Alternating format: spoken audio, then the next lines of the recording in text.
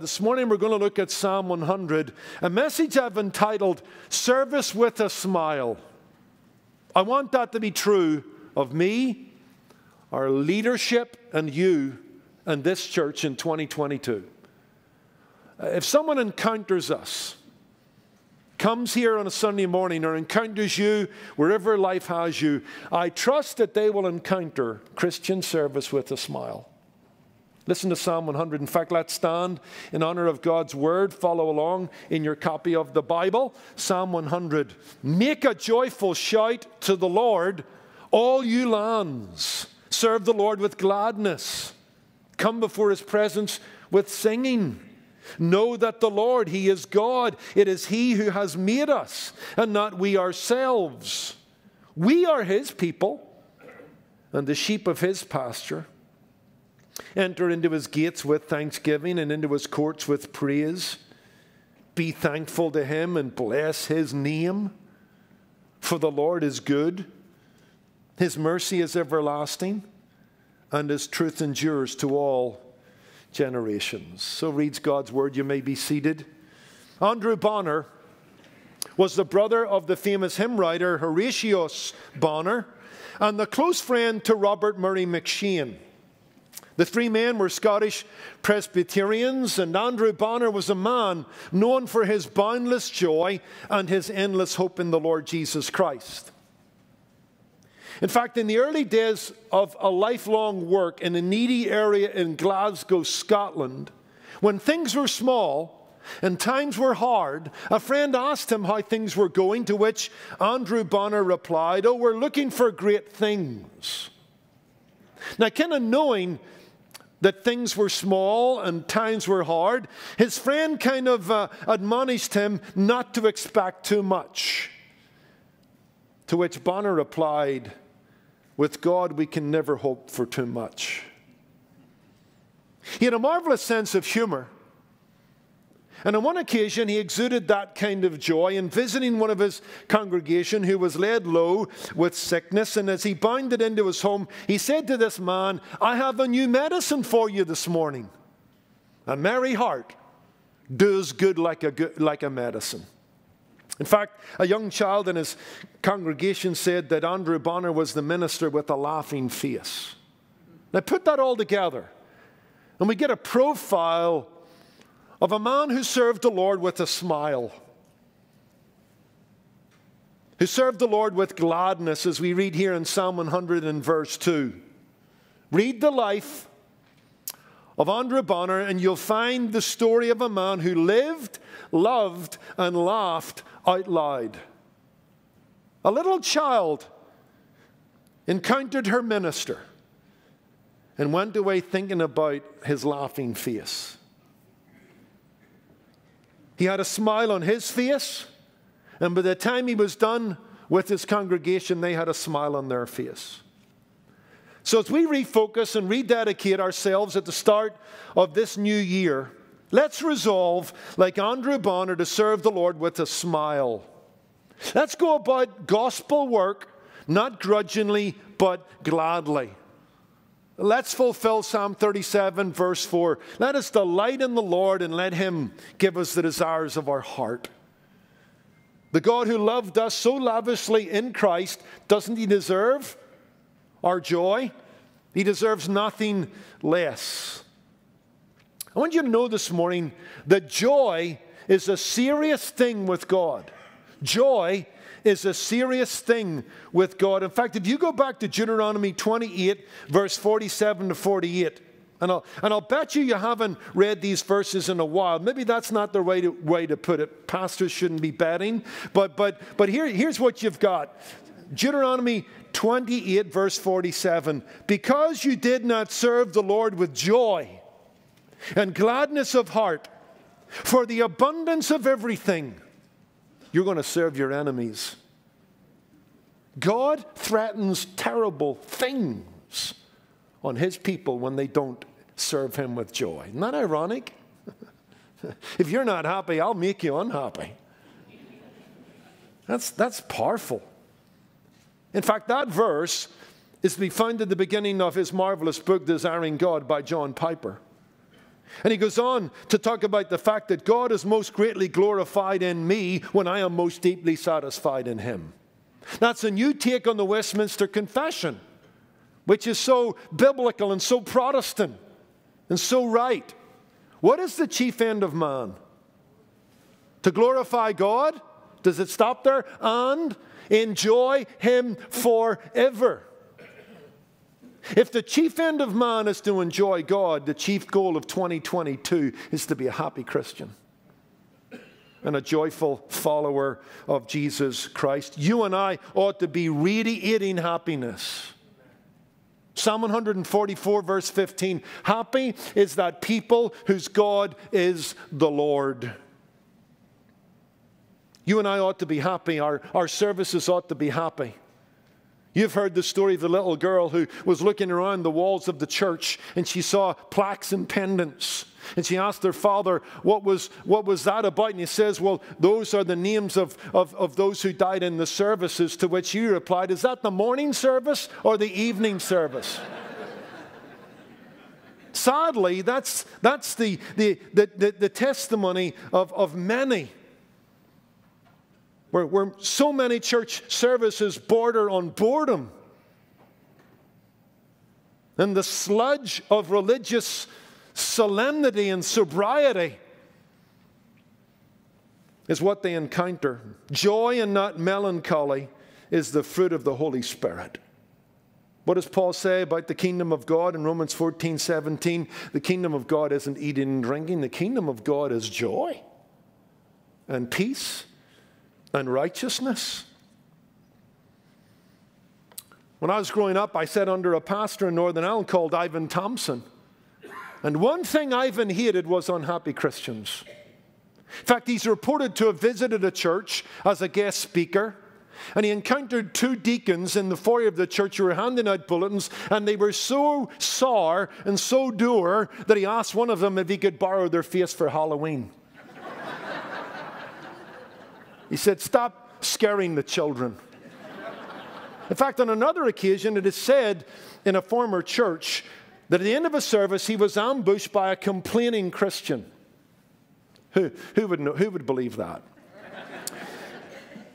But rather than indulging him, he said to this brother, you know what, I've still other people here to receive in the line. Would you mind going into that room and waiting on me there? The brother did that dutifully. Ivan shook hands, and then he said to one of his deacons, I'm going to go home here. Let him out in about 20 minutes. Tell him I was called away. Now, that might seem unbecoming of a minister. But you know what? We do need to lock a bunch of Christians in a room until they get happy. And then we can let them out for the sake of the gospel witness. Because according to Psalm 100, we're to make a joyful noise to the Lord. We're to serve him with gladness. We're to come into his presence with singing. We're to enter his gates with thanksgiving. Yet so often that is not the case. That is not the experience of many. Yes, we're to be sober, but not somber. There is a difference. Sunny souls and smiling faces are not expressions of shallowness or superficiality. C.H. Spurgeon had a little couplet that went something like this: virtue does not lie in gravity, and smiles are not symptoms of depravity. Serve the Lord with a smile. That's the challenge of Psalm 100. So keep your Bible open as we work our way through the text. This is a psalm that answers the who, the what, and the why of worship. It's a crash course in worship. It will tell us who to worship. We have a description of God and his many attributes. It will tell us in what way to worship, joyfully and loudly and gladly. And it will tell us why to worship, because his mercy is everlasting and his truth endures for all generations. You need to understand this. Being saved does not guarantee true worship of the true God.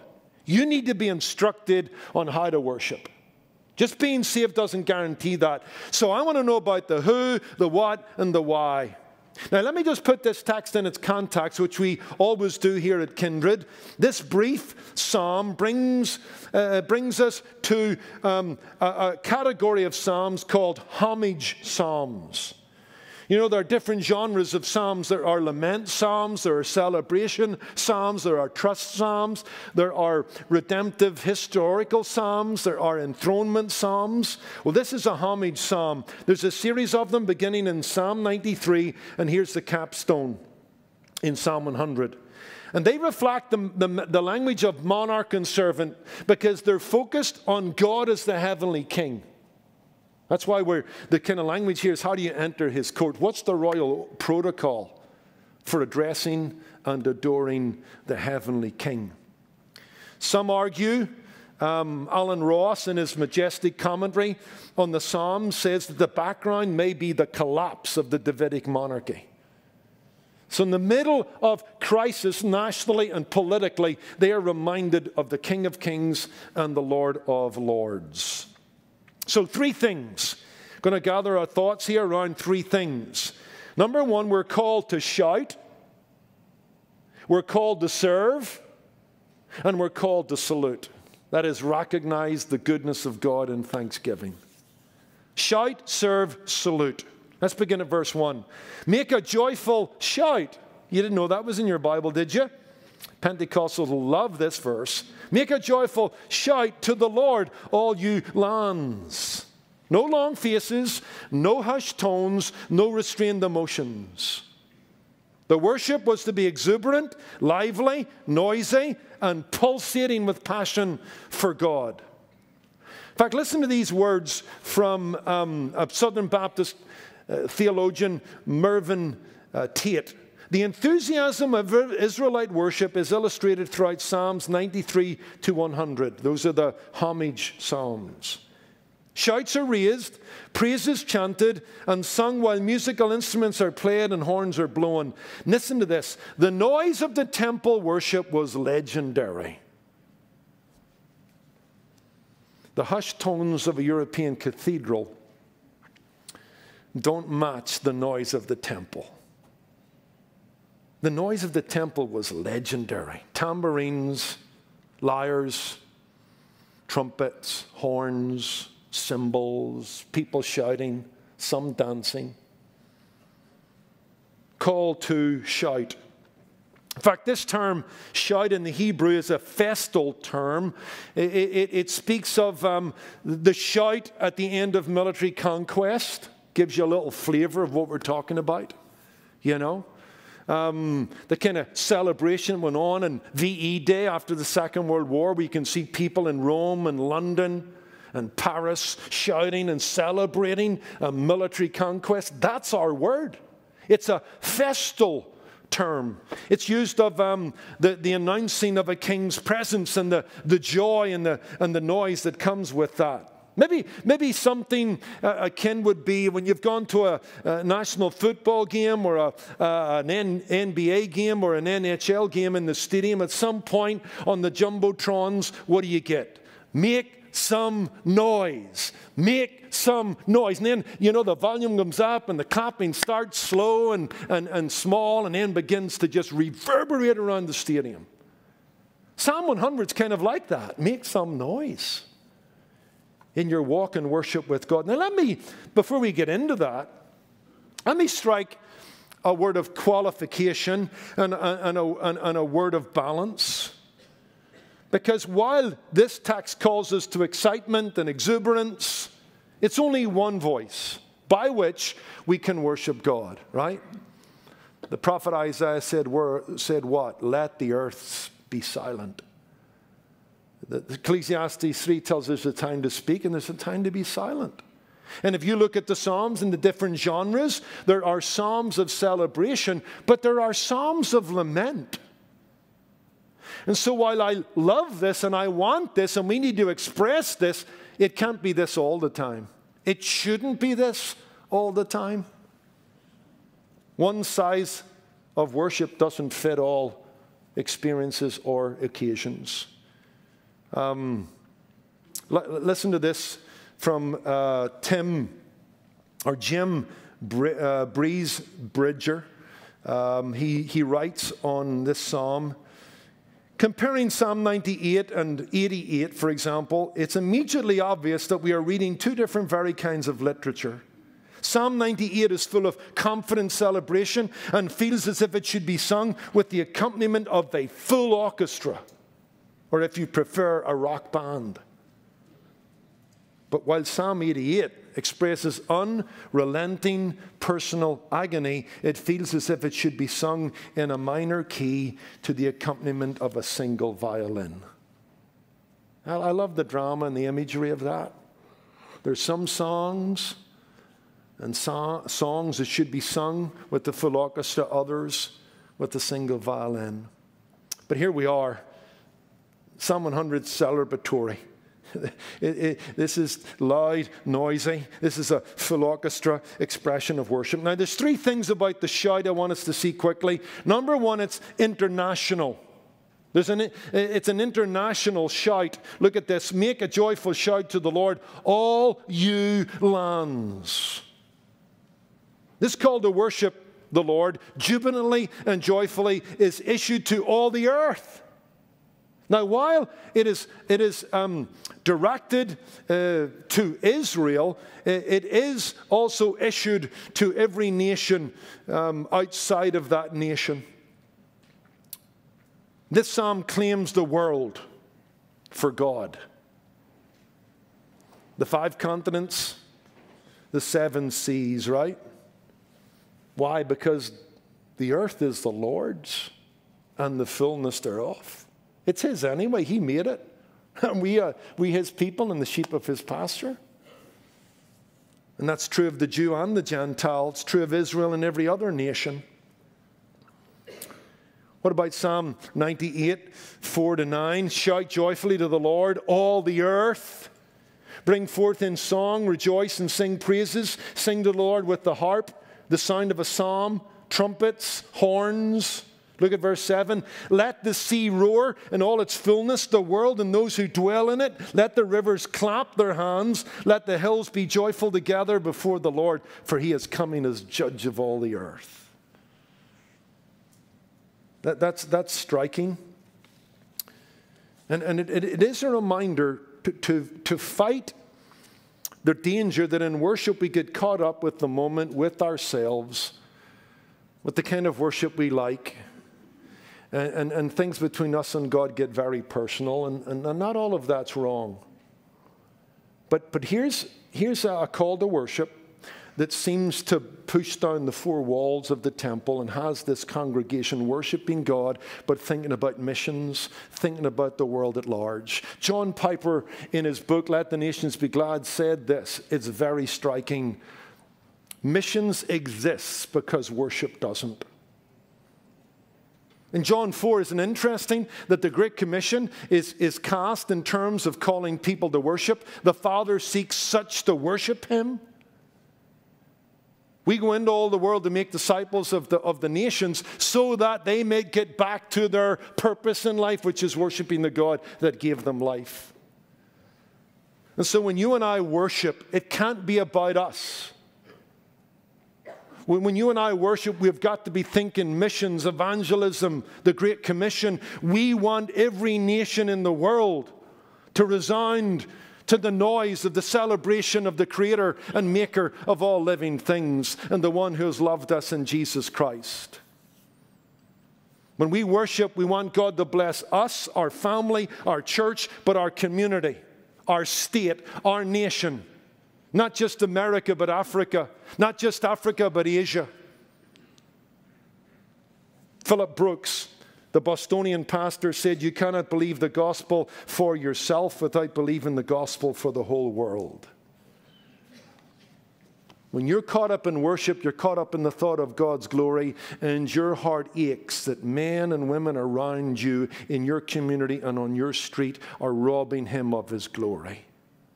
That today they're polishing their cars and shining their boats and heading out into His creation without any thought of the Creator. That provokes us to say, Make a joyful shout to the Lord, all you lands. You neighbors, you fellow countrymen. Not only is it an international shout, it's an intense shout. Kind of going back over what we've already established, that there's an intensity, a volume, of an excitement to their singing. The noise of the temple was legendary. Verse 1, make a joyful shout to the Lord. Verse 2, serve him with gladness. Come before him with singing. Verse 4, enter his gates with thanksgiving and into his courts with praise. Be thankful to him and bless his name. What is being talked about here is a group of people who love to love God, who are glad when they say, let us go to the house of God. The worship of God in this context was delightful, not doleful, radiant, not restrained. In fact, their worship was a full body workout. It was not just voice, it was hands, it was feet. You read the Psalms and you'll find people clapping and shouting and dancing. And worship ought to be expressed that way on occasions. It ought to move us. And we ought to move with being moved by it. Now, I know temperament and I know background and upbringing will play something into that, but we've got to find ways to express ourselves to the Lord joyfully and loudly. Some time ago, some young couples in the church invited June and I to a Chris Tomlin concert here in Orange County. And many of them had come out of Calvary Chapel backgrounds and were much more expressive in their worship than June and I were. And there we were in the midst of these young couples. Hands up, loving it, moving. June and I were standing like two mannequins. Enjoying it, but not expressing it. In fact, Thomas Purtell, one of our elders, was a couple of rows by, and he shouts down to me, Pastor, are you not enjoying it? You want to move a little bit? I said, Thomas, my toes are wiggling. That's as far as I'm going. But I'm enjoying it. Now, both of those stances can be expressions of worship. You can get as far as your toe wiggling, or you can get as far as jumping up and down like a mad person. The psalmist would challenge me to be a little more unreserved, to shout to the Lord, and serve him with gladness, and sing heartily. Years ago, I read the story of a wonderful man of God, Billy Bray. You probably don't know about him. He's kind of lost in the dust of history. But he was a coal miner in Cornwall, England, blue collar, got radically saved and radically showed it. In fact, he said of himself, they said I was a madman, but they meant a glad man. In fact, he was accosted one day for his exuberance and excitement. He said, I can't help it. I can't help praising God, he argued. As I go along the street, I lift one foot up and it seems to say glory, and I lift the other foot up and it seems to say amen, and when I walk, it's glory and amen. He said on another occasion, he has made me glad and no man will make me sad. He has made me shout and no one will make me doubt. Finally, he was famous for saying this, if they put me in a barrel, I will shout glory through the bunghole. Where is that today? We need to hear this international shout, and we need to hear this intense shout, and we need to hear finally this informed shout. This is important, because while I'm challenging myself to make sure I'm not afraid to be emotional and physical in my expression of worship, I want to challenge those who are emotional and physical in their expression to be thoughtful. Because this isn't just intense joy, this is informed joy. Look at our text. Make a joyful shout, we get it. Serve the Lord with gladness, we get it. What about verse 3? But know that the Lord is God. He made you, not yourself. You're his people, sheep of his pasture. Know the Lord. That's intellectual. That's an appeal to the mind. This text is no mere burst of undisciplined emotion. They were to be exultant in spirit, but they were also to be enlightened in their worship. Their worship, joyful and expressive as it was to be, was also to be deep and wide in the knowledge of God. It wasn't to be ignorant noise. It was to be informed worship. Radiant, yes. Rowdy, sometimes, but always reasonable. Know the Lord is God. Know it. Study it. This is more than a mere mental nod. This is a real assimilation which becomes assurance and conviction. Their worship was fueled and framed by a deep and widening knowledge and understanding, number one, of God as sovereign. Verse 3, know that the Lord, he is God. Number 2, creator. He's the one that made us. Number 3, redeemer. He's the one that has made us his people through redemption, and he has shown us his mercy. Verse 5. To know him and understand him as shepherd, for we are the sheep of his pasture, and lawgiver. He has revealed himself, and his truth endures forever. This isn't mindless emotion. This is theological reflection set on fire. And we want both. I think it was Lloyd Jones who said famously of preaching and exposition, it's logic on fire. We want pastors with heads and hearts working in unison. We want heat and light. And what's true of exposition is true of worship. What is worship? It's a logic set on fire. It's you meditating on the attributes of God. It's you measuring the love of God and its breadth and depth in the gospel of Jesus Christ. It's you studying the great and exceeding promises of God. And when you assimilate it and you appropriate it and it assures you, worship results. Where you want to shout through the bunghole, glory. Where your feet goes glory and your other foot goes amen. Listen to these words by John Risebridger, who I quoted earlier. I like these words. They're challenging and they're right on the money. In the Bible, worship is never a mere feeling to be worked up. It is always a response to what God has revealed of himself. Worship has its reasons.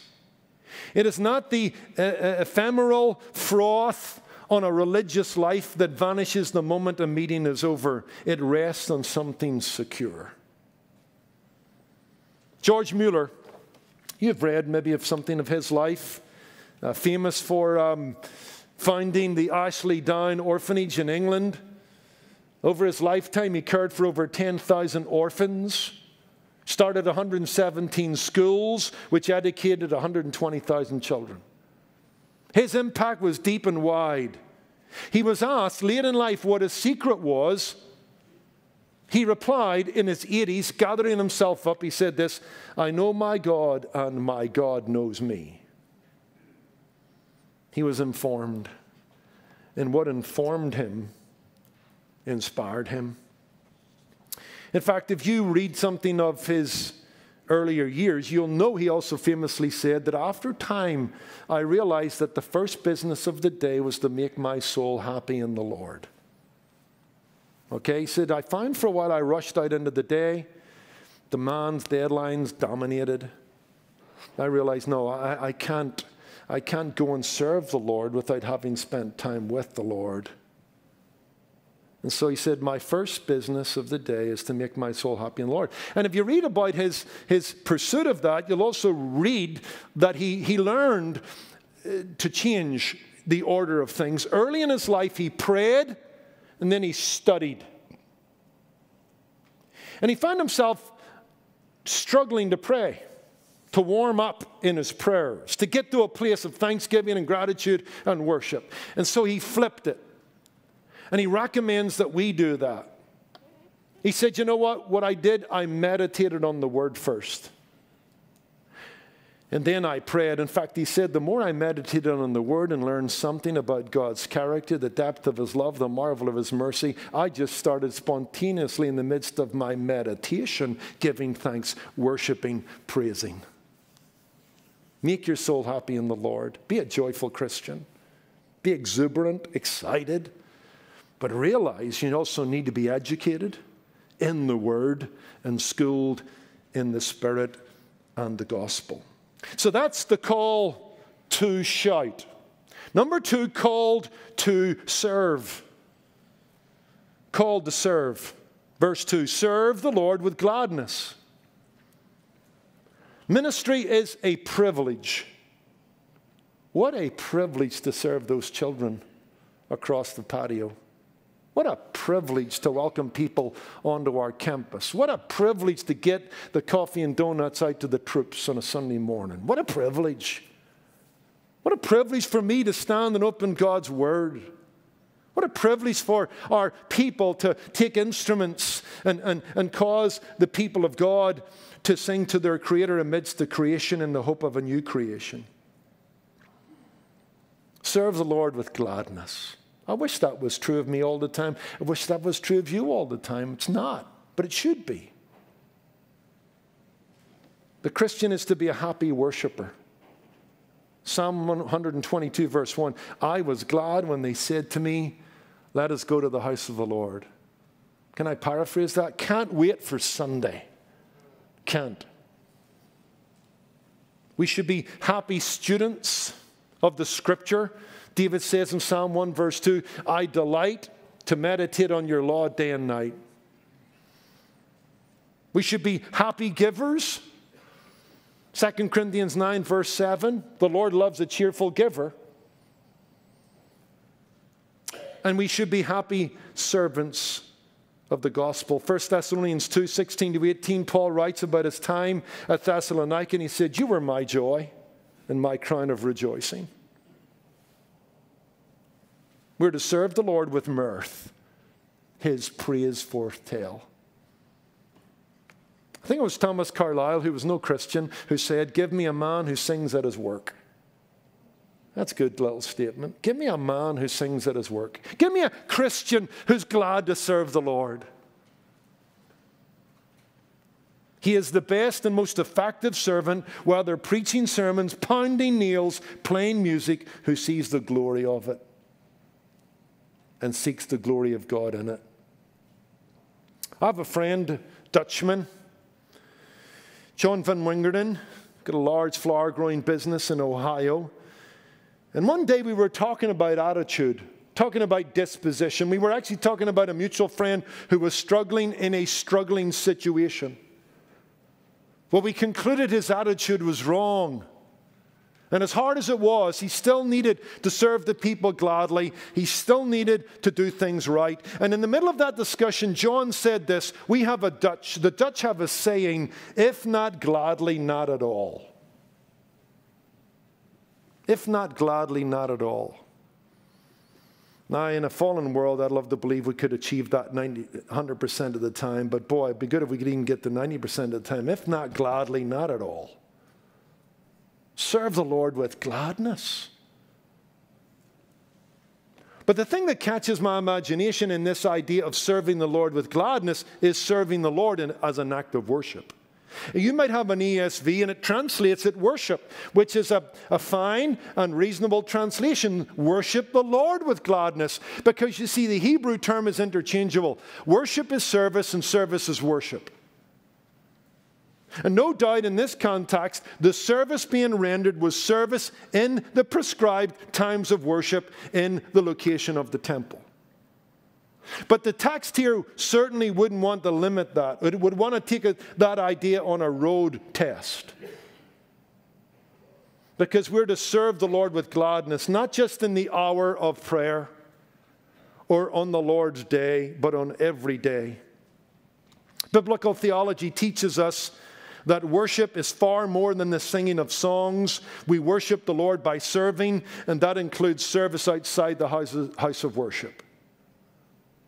Remember, under the old covenant, God had a temple for his people. There was a prescribed priesthood. There was a place to go to. There were literal courts to enter and gates to go through.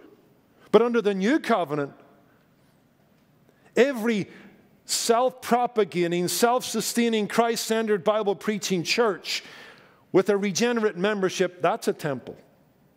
1 Corinthians 3, verse 16. And every Christian alive in a body is a temple. Because your body is what? The temple of the Holy Spirit. 1 Corinthians 6:19. Now just pause. That's radical. That's radical. This building and you equate to all the majesty, all the pomp and all the ceremony of the temple and the priesthood. This is a temple. You are priests and you are walking, talking temples. Which means that wherever you step is holy ground. And whatever you do can be an act of service.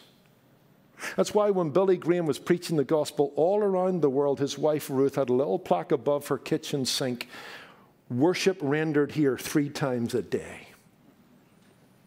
Now Billy was worshiping in his preaching. Ruth was worshiping and cleaning the dishes.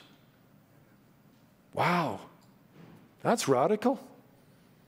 That demolishes the wall between the sacred and the secular. That challenges you not to compartmentalize your Christian life. That you're holier on a Sunday than you are on a Monday. What's with that?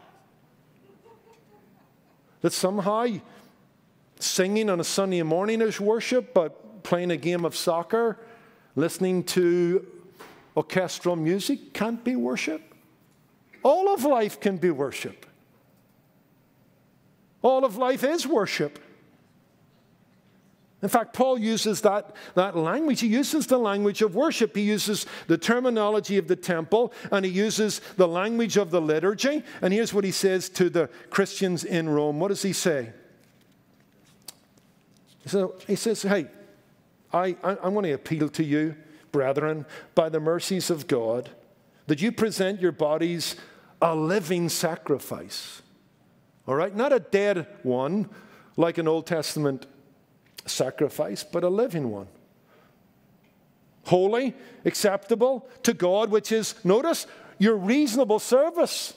There's the word reason again. All our worship has got to be informed and reasonable and of theological and intellectual reflection, but it's reasonable service. So you might have a translation, it's your logical worship, because worship and service are interchangeable. But notice the language. You're a sacrifice, and everything you touch can be holy and made acceptable to God if it's done for His glory and according to His law. So entering the gates of a factory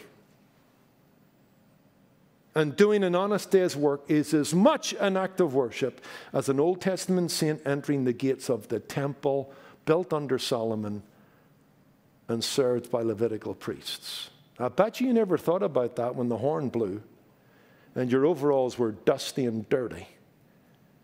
And you maybe started dreaming in your head, I wish I could serve the Lord like the pastor does. You know, am I living my life? I'm not a missionary.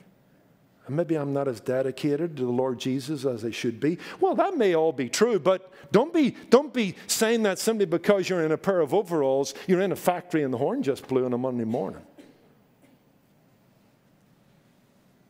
You and I can live for God's glory with the whole of our lives, right? What about Colossians 3? To kind of wrap this second thought up. Verse 17, and whatever you do in word or deed, do it all in the name of the Lord Jesus, giving thanks to God.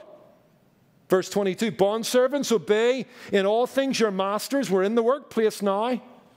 According to the flesh, not with eye service as men pleasers, but in sincerity of heart, fearing God. And whatever you do it heartily.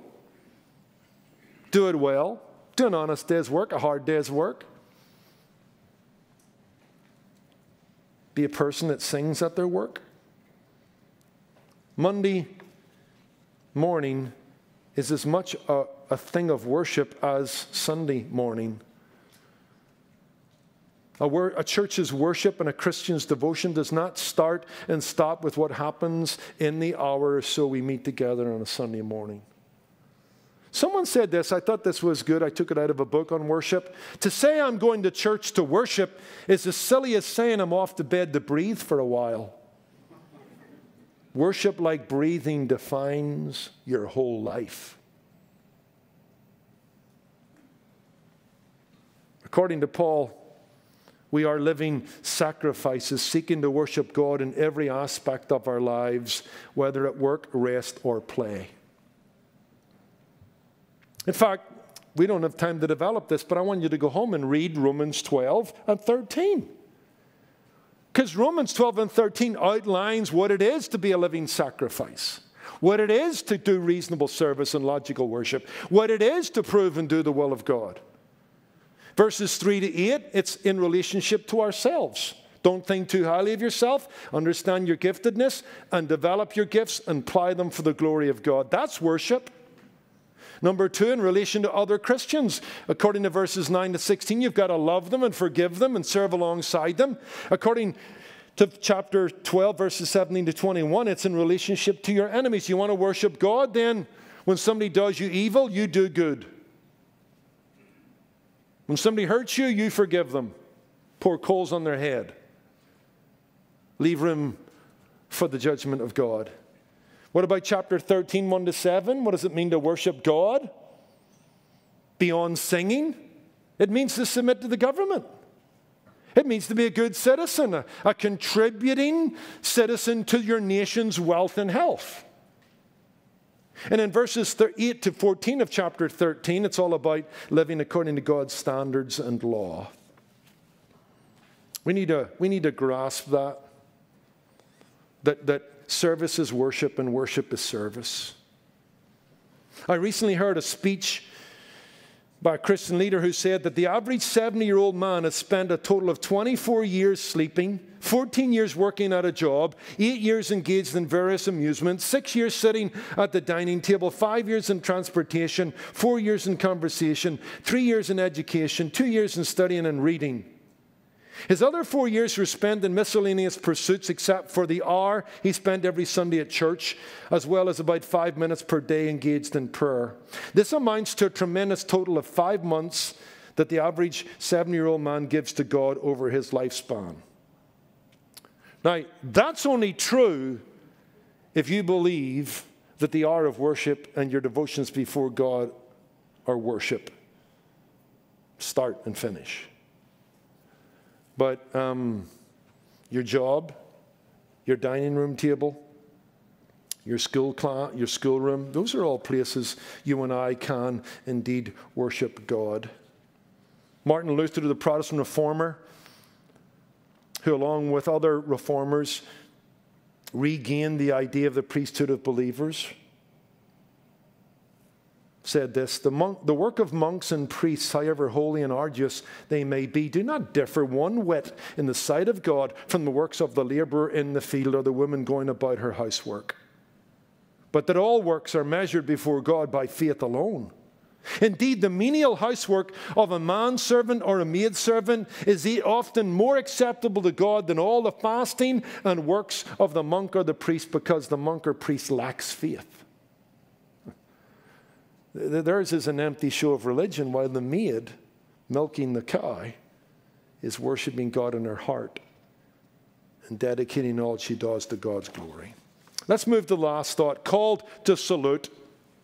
Called to salute. Verses 4 and 5, back to Psalm 100.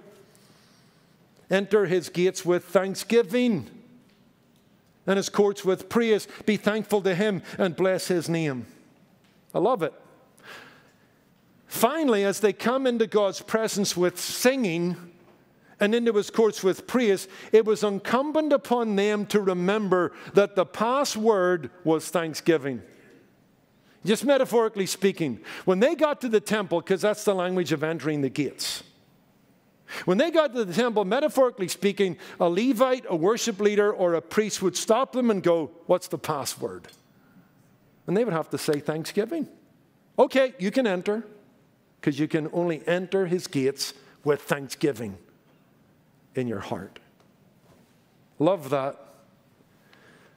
Can you imagine that? The gatekeepers, the worship leaders, the priests outside the temple saying to people as they entered, come with thanksgiving, come with praise. Maybe we should make that a new rule for our ushers. All right? You don't get in until you put a smile on your face. Hey, buddy, where's the smile? What about, are you coming with thanksgiving? You don't get in. Otherwise, that'd be radical. But it's the kind of enforcement and implication of this text. Enter his gates with thanksgiving. This is the royal protocol. Remember, this is a psalm, a homage psalm, a psalm about the heavenly king. Maybe being written and sung during the collapse of the Davidic monarchy. But there was a protocol. You and I know there's all kinds of protocols. You can't just go up and ring the bell at Buckingham Palace and ask to have an audience with the Queen. Every king or queen has a royal protocol. The kings of Persia forbid anyone on pain of death from coming into their presence without an invitation. In fact, there's a story in the 15th century of a Romanian ruler who was so incensed when a group of Turkish envoys refused to take their turbans off in his presence that he ordered his guards to nail their turbans to their heads. Ouch. You get the point. You don't come waltzing in to the presence of a queen or a king. There's protocol, there's royal etiquette and court manners. And here's ours. You better come with thanksgiving, praise. You better be thankful to him, verse 4, and bless his name. 4, here's the reason. He's good. 4, his mercy is everlasting. 4, his truth endures to all generations. We enter God's gates. We bless him for his unfailing goodness and generosity, constant mercy, and enduring truth. Love it. There's always something to be thankful for, right? That's why 1 Thessalonians 5, verse 18 says, give thanks to the Lord in everything, for this is the will of God for you. You and I are living a life of grace, God's undeserved favor, which means we should be living a life of gratitude. In fact, you know that the word grace and gratitude come from the same family of Greek words. Kairos, grace, gratitude, kindness. The man who is not awake to the need for gratitude has fallen asleep in life. In fact, as I paused on my study, I wrote down a few things about gratitude, why it's so important that we cultivate a spirit of gratitude, that we're thankful to him, that we bless his name. Number one, because gratitude is an act of justice. Somewhere in the Psalms it says something like this, give thanks to the Lord for it is good. That's a word that means morally good, right. Give thanks to the Lord because it's right. It's the right thing to do. If someone does you a favor or a kindness, isn't it right that you thank them? If someone holds a door open for you at the Starbucks and you walk through, thank them. It's only right. Someone said that thanksgiving or thankfulness is a species of justice. My friend, if God is good, and he is, and God is merciful, and he is, and his truth endures forever, and it does, it's only right that we thank him for our Bibles, that they're a light unto our path and lamp unto our feet. It's only right that we realize that we should be going to hell, but we're not because of the mercy of God. It's only right that with John Newton we say, amazing grace, amazing goodness that saved a wretch like me. Gratitude is an act of justice. Secondly, gratitude is a grace thing.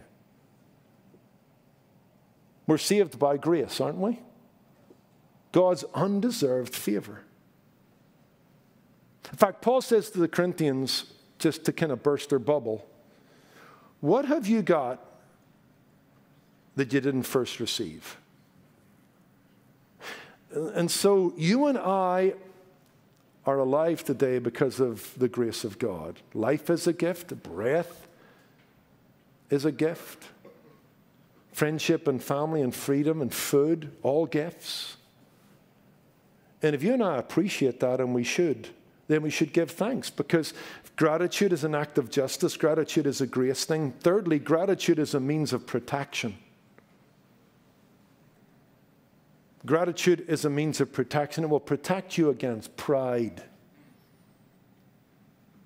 It will protect you against arrogance. It will protect you by taking too much credit to yourself for where you are and what you have. Gratitude is a witness to an ungrateful world.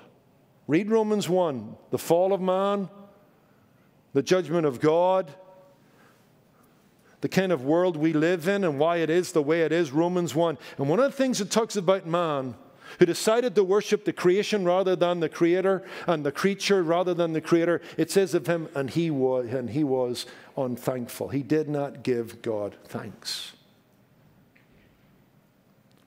The world in which we live is an ungrateful world. It doesn't pause to praise God, ever. But you should. I think you don't want to be slavish about it, but that's a good custom, to pray in public over your dinner or your lunch. Or as you open your sandwich bag in the office, just pause and bow your head. Be a witness to a world that doesn't think about him, doesn't thank him. We need to be grateful and thankful because we have reasons to. Matthew Henry actually looked at Psalm 100 and came up with 7 things to be thankful for, which we'll touch on here. Matthew Henry, the great Puritan commentator, said, number 1, the Lord is God, the only living and true God, infinitely perfect, self-existent, incomprehensible. That's something to give thanks for. The Lord, He is God. Number 2, He's our Creator, for it is He who made us and not we ourselves. Number 3, He is therefore our rightful owner. We are His, to Him we belong. Number 4, He's the sovereign ruler. We are His people, His subjects. Number 5, He's our bountiful benefactor. We are not only His sheep, but the sheep of His pasture, the flock of His feeding. He gives us all good things richly to enjoy. Number 6, He is the infinite and merciful God whose goodness is a fountain that never runs dry. Wow. Number 7, He's a God of truth and faithfulness. His truth endures to all generations, and not one good word of His promise fails. I think there's a ton of stuff to be happy about this morning, amen? A lot of stuff to give thanks for this morning. A lot of stuff to put a smile on your face and a spring in your step and a joy in your voice. In fact, can I just say this about Matthew Henry? He lived that, by the way. There's an occasion in which he was robbed. And when he went home that night after being robbed, he wrote in his diary 4 things about the robbery he was thankful for. I think you'd get to the first word of the first thought to be thankful for. But here's his 4 thoughts. Number 1, let me be thankful first because I was never robbed before. I want you to memorize this, because in Biden's world, you're probably going to get robbed. Here's an idea. Let me be thankful first because I was never robbed before. Second, although they took my purse, they didn't take my life. That's not a bad thought. And number 3, although they took everything in my purse, it wasn't much. All right? You was glad he had a $5 bill, not a $50 bill in there. And number 4, I'm glad it was me that was robbed and not someone else. Try that on for size. That's powerful. Because I think he's bought into this spirit here. Serve the Lord with gladness. Come before His presence with singing. Enter His gates with thanksgiving. We need to hear that, because too much of our Christianity and too many Christians are marred by murmuring and grumbling. Just they're never happy. Never happy. complaining and disputing. Right? Philippians 4:14, it's real. Paul has to say to certain Christians, do all things without murmuring. For far too many of us, life is never quite right. You know? Never quite right. And we are more than happy to tell others why we're unhappy. The meal was nice. But then we go on to say something about it that smacks of unhappiness and ungratefulness. The day was great, but if he hadn't have done that and spoiled it, the sermon was good, but it could have been better. Better last week than this week. I like him. I like her. But there's so many of us like that. Life is just never quite right. We forget that because of Jesus Christ, we're right with God. And that means all is right. We need to challenge ourselves to be more thoughtful and more thankful. In fact, I came across this kind of parody of Psalm 23 that I think you'll both enjoy. It'll give you a bit of a laugh. But the joke's on you and on me at times. Somebody said this. I think it was a lady called Emma Weiner. The Lord is my shepherd, I shall not want. Shall not want? Give me a break. I want a lot of things. I'd like to have a nicer home, a better job, a pay raise. I want people to do what I say when I say. I wouldn't mind winning the lottery either. Number 2, he makes me to lie down in green pastures. He leads me beside the quiet waters. I have a problem with those words, make me. That sounds a bit bossy. First you say I can't want things, now you're making me do things. He restores my soul. He guides me in the paths of righteousness for his name's sake. I don't want to be guided down the paths of righteousness. I prefer the more scenic routes. How about leading me to Hawaii for a change? I'm getting a little tired of the paths of righteousness. The next thing you know, you'll be leading me down a dark alley. Even though I walk through the valley of the shadow of death, I will fear no evil, for you are with me. What am I doing walking through the valley of the shadow of death? I thought I was supposed to be lying down in green pastures. Did you take a wrong turn? Call yourself a shepherd? Your rod and your staff, they comfort me. You tell me that's truth? A rod and a staff are not my idea of comfort.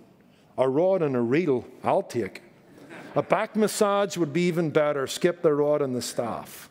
You prepare a table before me in the presence of my enemies, great. Out of all the restaurants in the world, you chose the one where my enemies eat? You've anointed my head with oil, my cup overflows. I don't want any oil on my head, I prefer shampoo. And for goodness sake, can't you stop pouring before my cup overflows? What kind of a waiter are you? Surely goodness and loving kindness will follow me all the days of my life. I don't want to be confined to the house of the Lord forever. That sounds like a prison. It might be nice to step outside every 1,000 years or so. I never will understand why so many people love Psalm 23. I think you can hear yourself in that. It's challenging. It's unbecoming. It's far too easy for us to come to church as we close as consumers, looking to be entertained and served. Far too easy to come as critics, looking to find fault and point out shortcomings. It's too easy even to be a cynic, looking to see through the motives of others. Psalm 100 confronts that. Psalm 100 challenges that. It calls us to come not as consumers, not as critics, not as cynics. It calls us to come as celebrants. For the Lord is good, And his mercy is everlasting, and his truth will endure for all generations. I'm going to come before his presence with singing. I'm going to enter his gates with thanksgiving. We need to be people who understand that we're doing far better than we deserve. So stop the grumbling. Silence the murmuring. As Mark Dever says, remember, anything we receive less than hell is dancing time for the Christian. Love that. It's true. One of the English officers imprisoned at Flossenburg with Dietrich Bonhoeffer, you know his story, Lutheran pastor, was involved in an assassination attempt on Hitler, got caught, imprisoned, was hung by a wire just days before the end of the Second World War. An English officer imprisoned with him said this: Bonhoeffer always seemed to me to spread an atmosphere of happiness and joy over the least incident, and profound gratitude for the mere fact that he was alive. A profound gratitude for the mere fact he was alive. I don't know, my friend. It's a good thing this morning to be alive, clothed, and in your right mind. In Christ, on earth, going to heaven. Let's serve him with a smile. Amen? Father, we thank you for this, the Lord's day. We were glad this morning when they said to us, let's go to the house of the Lord. We love Sunday. We love the Lord's day. And we pray like John has described of him on Revelation 1, that on the Lord's day, may we be in the Spirit on the Lord's day.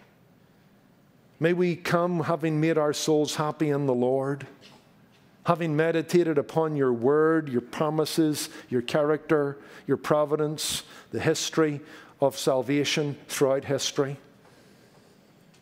May we come and the overspill of our joy in you, may it touch the lives of others here as we welcome on campus, as we serve them a cup of coffee, as we welcome them into the sanctuary.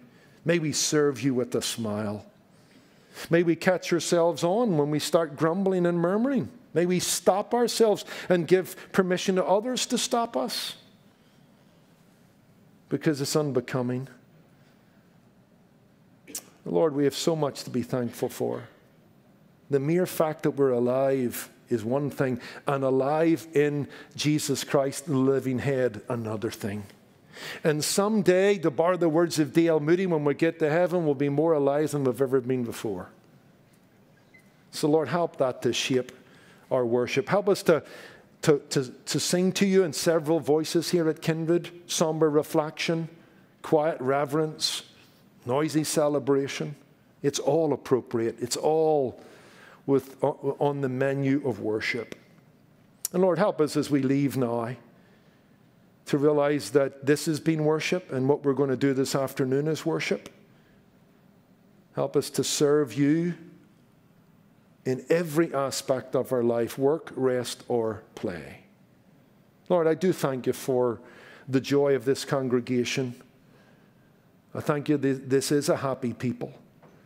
I thank you that our pastors don't deal with a ton of complaints. I thank you that it's a joy and not a grief to pastor the people of Kindred Community Church.